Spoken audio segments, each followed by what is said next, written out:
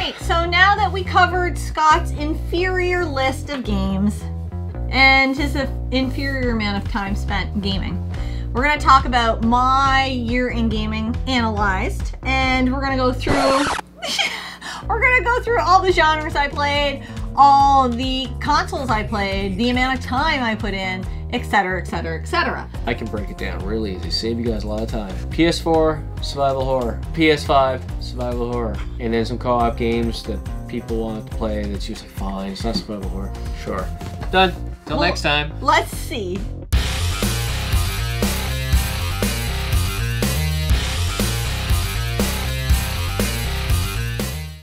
Okay, so we're gonna start action adventure. We have Luigi's Mansion Dark Moon. Oh, who stacked these games?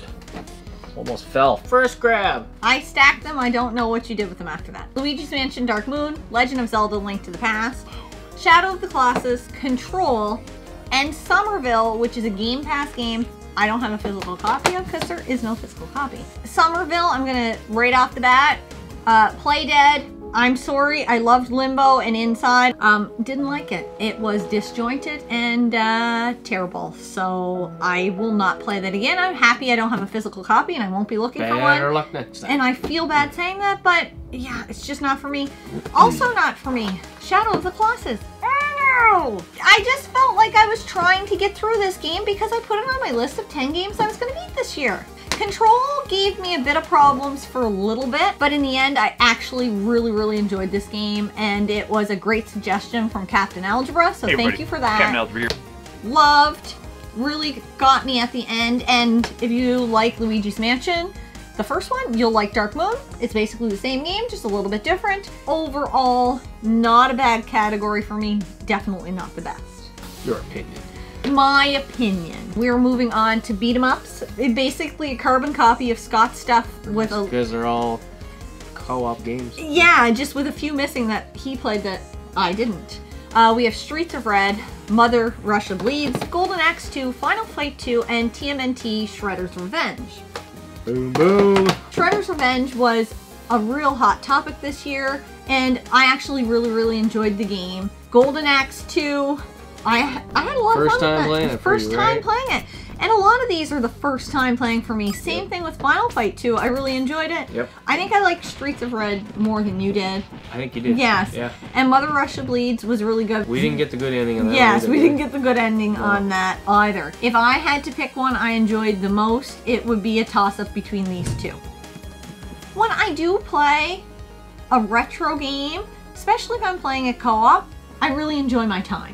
We did actually play River City Ransom. We didn't play through it, but we played quite a bit of that, and I really enjoyed what we played of it. Like we have to finish that off, and that's not going to be included in this list because this is a list of games we completed. Again, not a bad category for me, and I had a lot of fun here. Overall, pretty much all good. Yeah, pretty much all good. I don't have anything to complain about in this list. We have Hack and Slash, and I have one game. Wow! God of War 2. Really liked this game. Really hated the quick time event at the end that made me rage through the house. It can't be that intimidating when a 5'3" woman stops through the house going, fuck this fucking game! Because I'm still high-pitched even when I'm mad. He's trying to rage through the house and then comes back downstairs and me and Alex are fucking trying not to laugh. I'm looking at Alex and oh no, don't fucking get her going there. I can't hold back. Horror games. I hope you guys are ready. Not enough room on the table here. I have 17 horror games. And when I say horror, I mean survival, psychological, story-driven, things like that. If they're in the horror realm, I've included them. So I have Manhunt 2, Resident Evil 5, Obscure, In Nightmare, Haunting Ground. Scott's not going to be able to keep up. Creeping Terror is a digital only. Oh, my back. The Quarry, Martha is Dead, Oxide Room 104. Settle down. Dark plus the DLC, Silent Hill 2, Resident Evil 4 on the VR, and I have played the original. How that? It's on the VR. Cold Fear. Ahead of you now. Remother Broken Porcelain, Never Ending Nightmare, Phobia, St. Dinfa's Hotel, or however the fuck you pronounce that, and Infliction. I sleep with one eye open. I guess you do. Jesus. Oh man, I'll trade it. I didn't like it. Dead to you. It's dead to me. It's dead to me. Yeah. In Nightmare was only mediocre. And trade the damn thing. I know, and I might eventually, but you know, I'm always like, it'll go up in value and then I'll get a better game. That was an expensive one, but I fucking loved it. It was really, really, really good. Not many of these on the table I didn't enjoy. This was a psychological horror. It was interesting. Art style in this was interesting. Art style was very interesting. Very cool. Black and white, and the blood was red. So it was just very monochromatic. Obscure was a fantastic co-op game, as was Resident Evil 5. No matter what you say, I enjoyed it. Oxide Room 104 didn't get a lot of love, but I know that me and Brandon enjoyed it, and that's all that matters. Manhunt 2 was different, but I liked it. Very sexual at times, or whatever he did. Dark. Very little nightmares. Mother Broken Porcelain, a broken version of the first Broken game. There was areas that were challenging to get through, but I actually didn't overall mind it. The Quarry was a great play. Cold Fear needs a remake because muddy graphics and like tank controls. Silent Hill 2, so fucking excited. I hope they do the remake proud. Infliction Extended Cut. I slept on this for a while and it's really, really good. I really enjoyed it. It was, at the end you could walk through her museum of art, which I thought was so interesting. All the art you'd see in the home, and it's a psychological horror game. That really struck me. And Phobia St. Dinfa's Hotel, I really enjoyed this one as well. I know it's probably not going to be everybody's favorite, but I really, really had fun with it. So that's as fast as I could talk about that. Metroidvania has one. Until next year, I'll have another one. I don't know why I didn't play this before. I didn't realize how much I love. You had tried it? I had or played you it. Seen me play a little Nope, bit of I it? played a little bit of it. Just kind of threw it in. I was like, oh, this is a pretty good game. I'll eventually play it, and then I didn't, for whatever reason. And I played what everybody would classify as the inferior version of this because PS4 less slowdown, screen slowdown. Oh, frame on rate? the with the PS4 version. Dennis played that. He really enjoyed it.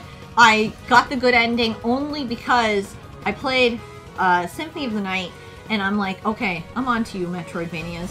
You that first ending is never your good ending. Yeah. So when I went in and I beat who I thought was the boss, I was like, oh shit, I don't think that was right. And so I had been saving lots and lots. Luckily, I could go back to my last save point, and I was like, I need to find out if this is a bad ending, and I did. But I looked very few things up. Well, I think it was like towards the end of the game where you were like looking up certain items to try to get the best weapon. Yeah, and stuff yes. like that. That was basically it. That was basically it. I know I unlocked more than 99% of the map. There was a small sliver of, I don't know, an inkling of an idea of maybe I try to 100% this game, but I don't want a game to overstay its welcome for the simple fact of like just being a trophy hunter and completing it. I want to put the amount of time into a game that it still feels fun. I don't want to ruin that experience, and I feel like that would have happened. I would have ruined it a bit. Sure. Yeah, you were how many hours into that? Probably 20 plus? 20, yeah, 20 something. Yeah. It was awesome. Platformers, which is basically the same as Scott, except for I played Shovel Knight with Dennis. My recommendation. Yes. Chip 'n Dale Rescue Ranger, Shovel Knight, New Super Mario Bros. On the Wii. We have Mercenary Kings, Trine 4, all the Trines. Trine time! And Broforce. And he thought that was my last category, but he round. So much fun. So much fun. Awesome game. Like, I watched her and Dennis play through it, and I was laughing my butt off. Yeah. 2-player, there are benefits, and then there are challenges. Oh yeah. Yeah. It's you can play through it single player, and then go ahead and play it with a friend, and it's almost a different feel of the game. Yeah, I can see that. I like to see you play through it by yourself. Oh my fuck. Onslaught of all the bosses you beat at the end? It's awesome. I don't know if I could do that by myself. Oh, I did it. You can beat in almost any game. It's just a matter of like figuring it out. To that end, No. Fucking almost rage quit this game. It's under co-op in mine because that's how I beat it, but my partner didn't make it to the end. And then you had to play it by yourself to beat it because you had to get it on your list. So Yes. this one, I assume you have it under single player? Yes. Yeah. Yeah. This is always a fun time. That was fucking blast. Most of that was whatever. Definitely play Mercenary Kings again. Oh, yeah. Oh, definitely. It was so cool. These three right here in the front and Broforce. Oh, yeah. And RPG. I played 2 RPGs this year. Final Fantasy VII and Final Fantasy VII Remake. Which Trooper. one's better? Final Fantasy VII Remake. For a long time, I was like, well, no, the first one, because why? I wouldn't love the second one as much if I didn't know. And now I'm almost talking myself out of thinking that way. If I had to just go on standalone gameplay and I didn't know if I could erase my memory and didn't know the lore of it, while I really was excited to see some different places from the original game recreated in the remake, the gameplay in the remake was more for me. Yeah. I think I might be more of an action RPG girl. I really like being able to move around the screen, and yeah, I know some people, you either love it or hate it, I think. I think the hardcores love this. And they're like, and then when they get to that one, it's it's too different. But I still haven't played through this. You one. haven't, and how many times I know. have I said that? Bugging me. I know. I really loved both of them. This had more of an emotional pull on my heartstrings because yes. Yeah. And it was a challenge. It was a challenge. Was this as challenging? No, it wasn't nearly as challenging. Yeah. So oh, it's so good. So good. Then they took the music from this one and then just made it better, in my opinion. That's just my opinion, guys. So my opinion might be wrong. Who do I know? Who do I know? What do I know? When do I know? How do I know? Let her know in the comments. Let me know. One shooter. Half-Life 2. Half-Life 2. Bam. Went back and forth on this. I was like, is that really a shooter? Because there's like elements of horror in it too. But not really. But I really enjoyed Half-Life 2. When I started the game, it gave me a bit of nausea from especially the boat and the frame rate and stuff, and it was bothering me a bit. I played this because it was one of my picks for the games I need to beat in 2022, and it was convenient because I could play it upstairs and Teddy was a baby. And I needed to have eyes on him constantly, and he would sleep on my feet and I'd play Half-Life 2. It was cute. But that game only got better as it went on. As a game should. If you put the best parts in the first and then it shits the bed at the end. But it like ramped up and was so much more as it went on, and I thoroughly enjoyed Half-Life 2. It was a good experience. You get to break it down. 41 games I played this year. 41.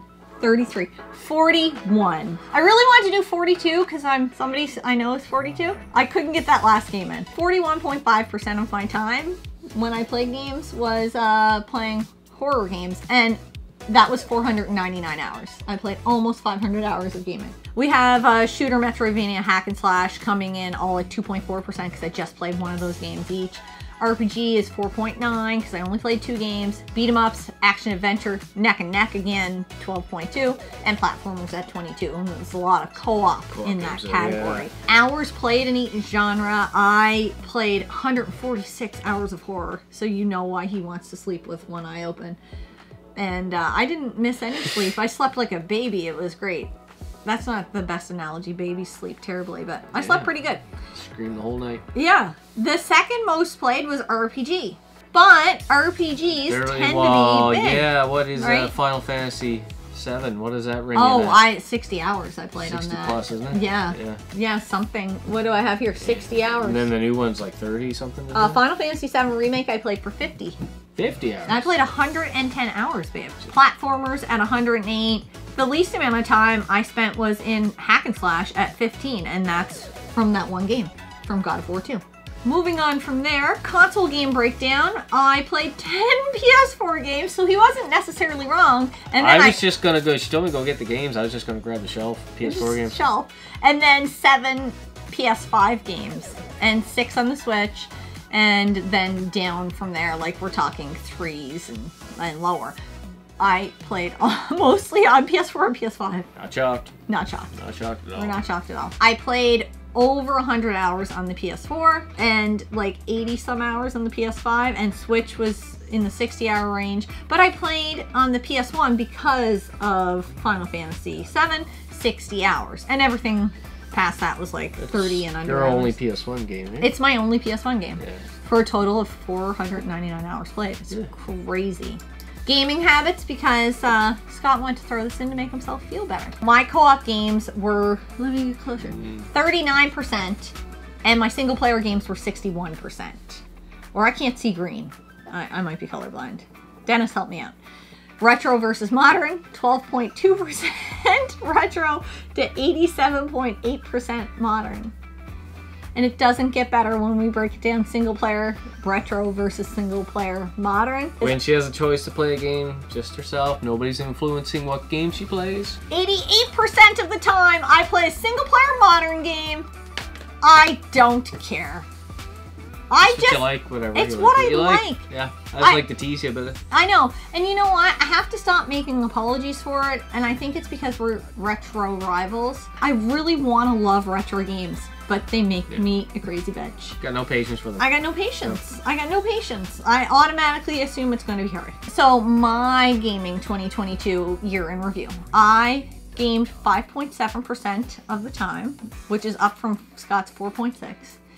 I was working 22% of the time, which is up from Scott's 21. But I slept 27% of the time, which is up from Scott's 25, I think. I think my 25 is a bit high. I wasted 45.3% of the time not gaming. That's a fucking waste of time, is what that is. Just trying to live. Most hours spent on a single player game, and we said this a few times, was Final Fantasy VII at 60 hours, or 12% of my games. My top 3 single player games, in no particular order, because... Oh, wait. You want to put them in order? No, you wouldn't put yours in order. I put the third one. Okay, well then the third one would be Final Fantasy VII Remake. I really enjoyed it, but not as much as I enjoyed Bloodstained or Resident Evil 4 on the VR. I don't know which one of those I liked better, and they're different categories, different genres, so I'm not going to choose. I don't know. It was a good time. Martha is Dead, Somerville, and Shadow of the Colossus. We're gonna make people mad at the Shadow of the Worst Colossus. 3 single player games. I'm sorry. I just didn't enjoy it. It doesn't mean it's a bad game. Yeah. It just wasn't your kind of game. And I didn't feel like I picked it because I told myself these were iconic, retro kind of games. Did you ask the community for suggestions? No, you came down and helped me. I came down and helped you? You can blame that one on me. Okay, that's Scott's fault. But had I played that back when it came out, maybe I would have felt differently. I will not discredit that it was a beautiful game. The scenery was beautiful, but it just didn't have enough for me. I was traveling somewhere to beat a Colossus, coming back, oh, cutscene. Traveling somewhere to beat a Colossus, coming back, oh, cutscene. It was the end of the game that even redeemed it enough to be okay. Oh yeah. That was it for me, personally. Not everybody's gonna like the same games. That's just it. Top 3 best co-op games, little bit different than Scott's. Mercenary Kings, Obscure, and Trine 4. I fucking laughed my ass off during Trine 4, and I appreciated that. I really, really had a fun time. No surprise to anybody, worst co-op game was Trine 3, as was Scott's, right? Oh, it was terrible. Yeah, it was a glitchy game. I did laugh lots. It was either a laugh or cry situation because we were trying to get through them because somebody just, we gotta beat them all. We gotta get them all done before the end of the year. Well, we had gone that far. Did you want to just go, well, we won't bother playing that one for the last 3 hours? Right? Yeah. So that was our analyzing our gaming year. What are your goals for next year? Because that's what you asked me, so you must have an answer if you asked me that. My goals for next year are to play what I want. I can't make myself a retro gamer. If I'm feeling inspired to play a retro game, if it's on, if it's kind of like, ah, you know what, I feel like playing this. I feel like I keep trying That's all I ever do. Because of YouTube to play a retro game because I feel like that's what the community wants, but what do I want? And I have to have fun doing it or else it's just work, and I don't want gaming to be work. And I hope you guys understand that. There will still be retro games that I want to play, but I need them to be what I want to play. I think you need to play games that are in your genre. Or you need survival horror games that like some PS1 survival Yeah. horror stuff. I think you would enjoy that. I know Fun. I would. I know I would. So I just have to focus on that more than anything else. Just having fun gaming, and everything else is whatever. I see you continuing on with your survival horror theme. I want to play more Metroidvania. And then that was what I was going to say next. I see you being on the hunt for more games that are Metroidvania. I have a loose kind of goal to play through all the God of Wars. I don't know if that's happening in 2023. Alright guys, thank you so much for watching. I hope you guys enjoyed both videos. Try it next year. Maybe you'll like it too. I think the analytics is kind of interesting, so I'd love to see, like, especially our like YouTuber friends there that we're constantly seeing the games you guys pick up and everything. I'd love to know the analytics of what kind of games you guys play. played. Yeah. Alright guys, until next time, we have no beer to chug. Don't worry about mine. Until next time, game on.